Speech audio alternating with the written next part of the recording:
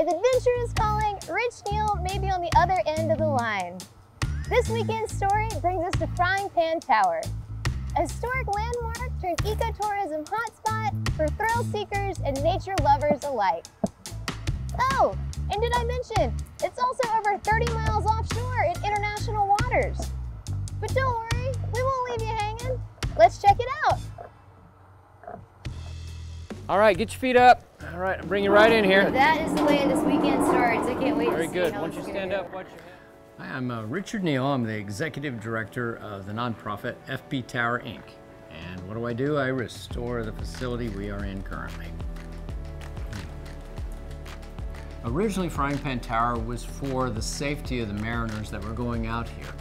The tower is actually the end result of several hundred years of people knowing about the shoals and trying to avoid them. And in this case, the Frying Pan Shoals goes about 35 miles out into the ocean and has caused thousands of shipwrecks over the years. Let's go on into the rec room where all the Coast Guard guys used to hang out. This was the main area for them to spend their time, with everything from eating dinner to watching TV or playing pool. We've hung up flags that have been here through hurricanes and through storms, and we've auctioned off a lot of them and given away the proceeds to other charities that needed them.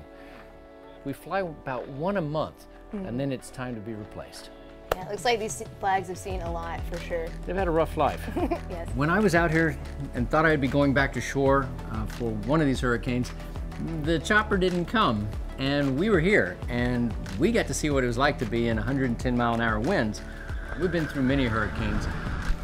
Now we're experimenting with actually having live streams of what's going on right here, because I want you to be able to watch this, look on your phone, your smart device, and feel like you are right there next to a hurricane with the flag fluttering in the wind on one of the major channels, for example, or with the underwater camera with the sharks cruising by.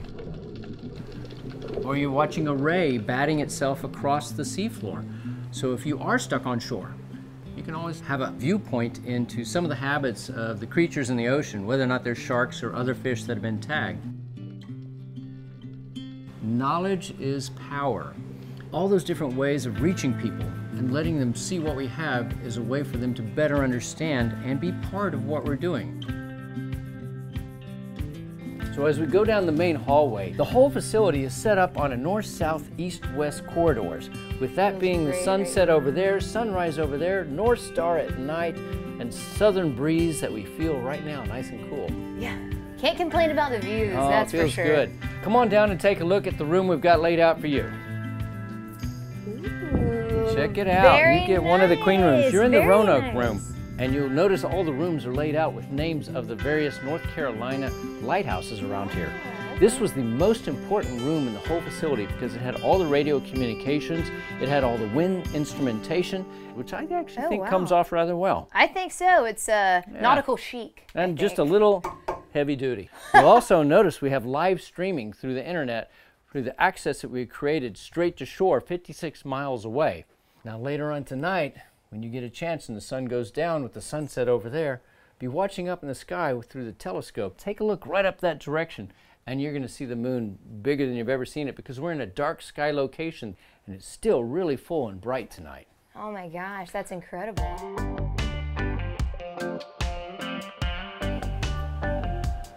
People ask me, why did I buy the tower?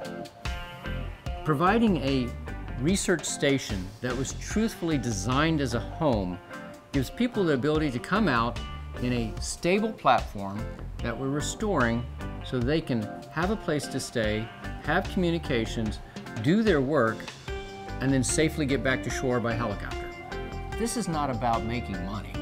This is about making a future for people that can learn about our oceans, experience them themselves, and educate people about how to take care of this world that we live in. Franklin Tower, this is Norship Nancy Foster, on channel 16. Copy on 6. This is Richard on the tower. Right now we're headed right next to the tower.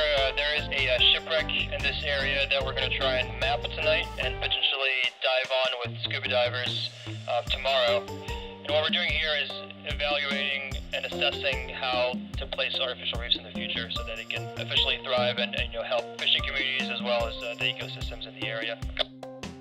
We're going to step outside. We have a handheld on channel 6. Hey Chelsea, you guys were able to get a little bit of stuff for the researchers? Yeah, we got this soil sample off the bottom. It sounds like the college has a pretty cool program, so like you can literally just drop these soil samples off when you're on shore. Yeah. Wow, that's actually cool.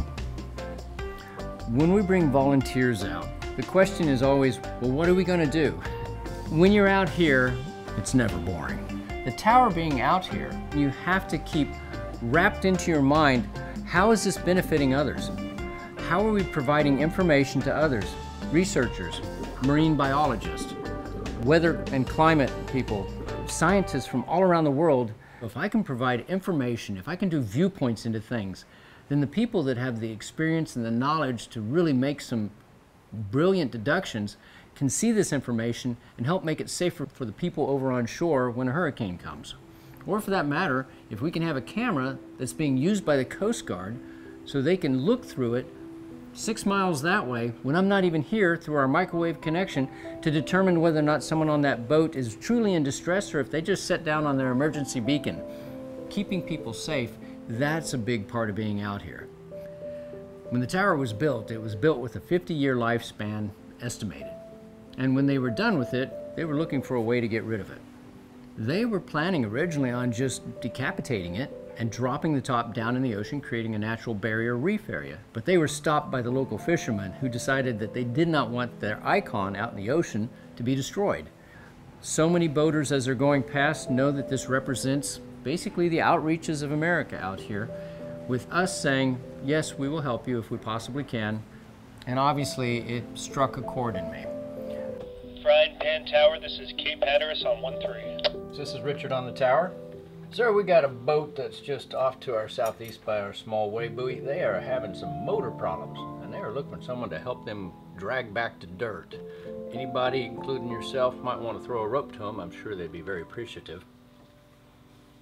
Frying Pan Tower, in addition to providing, you know, the B&B or the volunteering opportunities that the tower provides, it's a safe haven for mariners. It's a place that many of us will consider a grocery store. We'll go there to harvest fish, but it's a dangerous game to be out that far, and there's always some sort of communication and safety net with that. Just having the tower out there functional gives us another point of radio contact. You know, it's so unique in its own way. You're out in the middle of the ocean, but on a safe, solid platform, and then you get in the water, and like on a good day, it's like just crystal clear. You would think you're in the Bahamas, and there's just so much life. Us as free divers, we're literally just moving left and right and back and forth around the tower and going to specific rocks and reefs and areas that we hunt certain fish species and find lobster. It's unreal. Yeah, it takes a special someone to like want to share that experience with other people. It's hard to describe it sometimes, and only, you know, getting people out there to experience it themselves is the only way to really understand the sheer beauty of it. Here, I'll bring that in. Yeah. People should visit so that they can contribute to keeping it above water. We're blessed to have it. Yeah, it's very rich and abundant right here in our backyard, and it's a very special place, you know, one of a kind.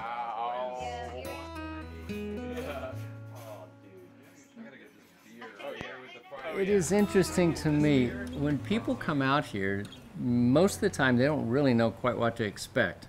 Yeah, they're going to work hard. We have all the tools that they would need, but then we also have the refreshments for after a hard day's work. It's our job to let you know that as much as we love this place, we love the fact that you're here and helping us. And when you do that, you get our thanks. You get our gratitude. You get everything we can do to make your trip here as pleasant and as enjoyable as possibly can. So we've thrown open the doors. We've made it so if you want to come and you're able to make a donation enough to assist us with basically getting you here and back and feeding you while you're here, you're welcome. You're not only welcome, you're needed. And the tower, for it to actually survive another decade, people have to not just go, oh, that's cool. They need to say, what can I do to help? You want to help? Tell everyone. That is the way to take and just accelerate what we're doing. Because if we keep this place up and going before it falls down, that next generation takes it and continues to increase their knowledge and understanding about this world of which we only have one to live in. We better get it done. I'm going to get this side nut on just enough. And then we'll pull it back out. Pull it back and then you tighten it. All right. Okay, here you go. cool. It's all yours. I'm learning so much here. Because I've been coming out here for over a decade now, I've learned that people can go beyond themselves with their knowledge, their skills, their abilities, and achieve incredible things.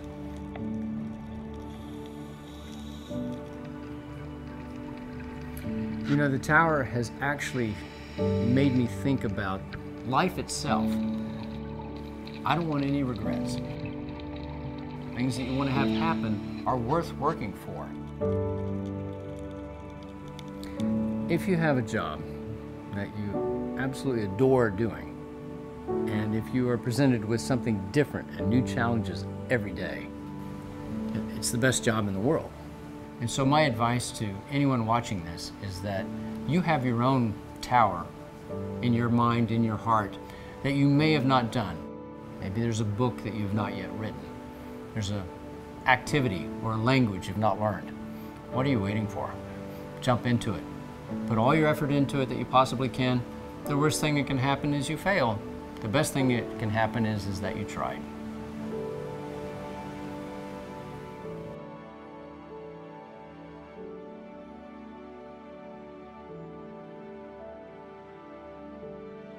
To find out more about the Frying Pan Lighthouse and to support, preserve, or even spend the night on this iconic tower, go to fptower.org.